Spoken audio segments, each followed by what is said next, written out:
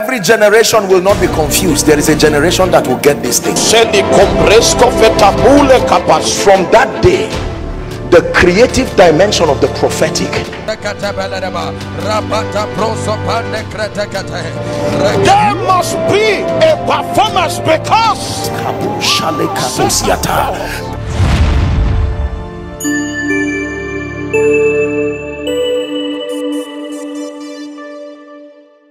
a bit on prayer. The spirit of Elijah is also the spirit of prayer and supplication, not just the spirit, the prophetic spirit that foreruns revival. All through scripture, the price for the move of God has been prayer with fasting. That's why I recommended some of this. Not prayer alone. There is something we have done to the fasting part, but it has always been prayer and fasting. The Bible says, if my people who are called by my name shall humble themselves and pray and seek my face, turning from their wicked ways, it says, I will hear from heaven, I will forgive their sins, and I will heal their land.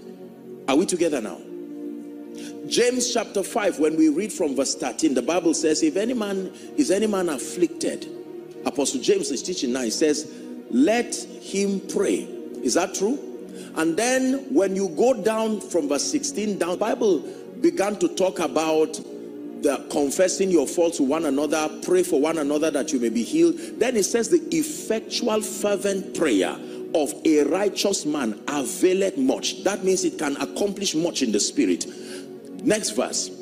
Elijah, now the Bible is using a personality to show you the power and the excellency of prayer. That Elijah was a man subject to like passion as we are, and he prayed earnestly that it might not rain over a period of 3 years and 6 months. Next verse. The Bible says, and he prayed again. So when the Bible says that you shall bind and loose, he's showing you how it happens. It's not just by saying be bound or be loose. That we bind and we loose, we allow and we disallow in the place of prayer.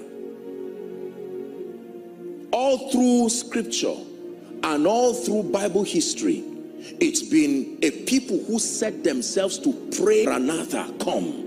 The Spirit and the bride telling the word to come. Show up, oh God, let us see your power and your glory again and again.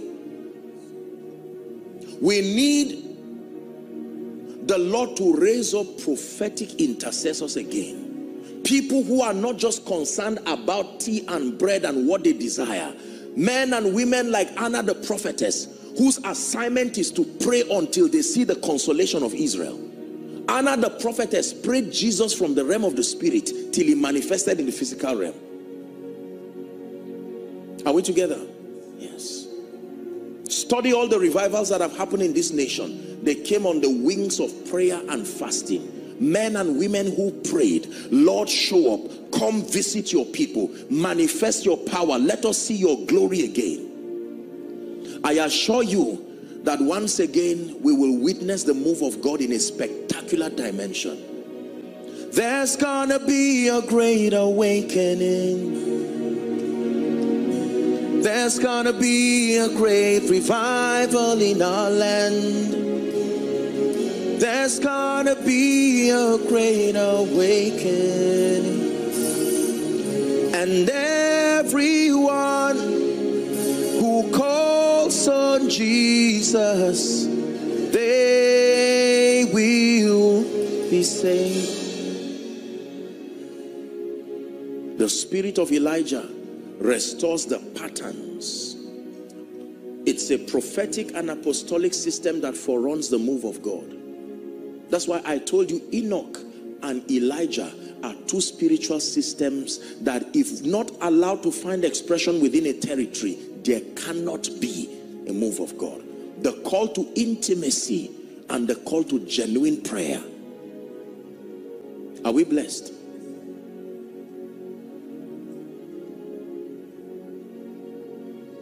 What happens when people pray? There is an outpouring of the Spirit. Joel chapter 2. And in the last days I shall pour out my Spirit upon all flesh. When people contend for intimacy and the patterns of God are restored through prayer and fasting, the response from heaven, number one, is an outpouring of the spirit of revelation. The body of truth allocated for the manifestation of power, grace, and the possibilities of the kingdom. 1 Peter chapter 2 and verse 9 calls it marvelous light. Marvelous light. The spirit of revelation coming corporately, not just upon individuals, but corporately upon the body of Christ within a sphere and within a territory. Ephesians chapter 3, when you read from verse 9 down to 21, Paul was talking about the spirit of revelation, the grace that can make all men see.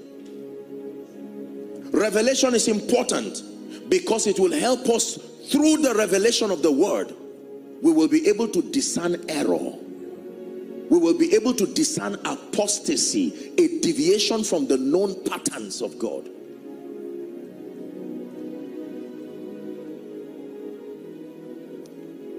And then there will be an outpouring of greater levels of the anointing. Now, this is very powerful. Please listen. So, this is what I'm teaching. That for you to experience the move of God in any territory, number one, Enoch, a call to intimacy, a call to hunger and the pursuit of God. Number two, Elijah, the spirit and supplication. Are we together now? That calls men back through prayer to authorize heaven, because the heaven of heaven belongs to the Lord, but the earth has he given to the sons of men. It will take men calling upon the name of the Lord from the earth. And when that happens, there is an outpouring. The response from heaven is number one, the outpouring of the spirit of revelation. This is what is beginning to happen. So you see that there are teaching priests arising. Are we together? It's a response to that prayer. Let me tell you this. Whether or not, you know, I met a woman, I think it was in Enugu or so. I met this great woman, very humble woman. Just lets me know what happens to people when they are truly yielded. I met this woman after a conference, and then she began to tell me about the marvelous work, Pastor Daly. My goodness and my God. I was almost going on my knees and say, Madam, pray for me. Or you came for counseling, but I think I'm the one who needs the counseling. She just came to receive an impartation and to receive prayer. And when she was done telling me she has a camp, a prayer camp, and the kind of intercession and prayer for nations. Many of the people you see standing strong today, they may not know the altars that support them. But there are people who have been burdened to ensure that they stand. And some of these people are nameless, faceless people. You may not see some of them on TV. They are not the Joshua Selmans. And so we are beguiled to think that those that will know a bit are the ones that are doing much. The day we stand before God, we will be surprised. Because before we stand on the queue of honor and reward, we will be surprised at how backward some of us will be. There are certain people, you will see an old mama that did not do much, but that woman spent her life making sure we stand. These are the people who will receive honor that is befitting their sacrifice. You will never receive a crown for what you didn't labor for. No. There are 7 crowns according to scripture. The reward of the saints. Are we blessed?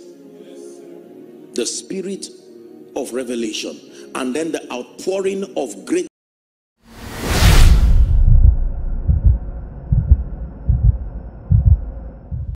Thank you for watching our entire video today. If you feel you can bless someone, please join us and spread the gospel by sharing this video on your social media.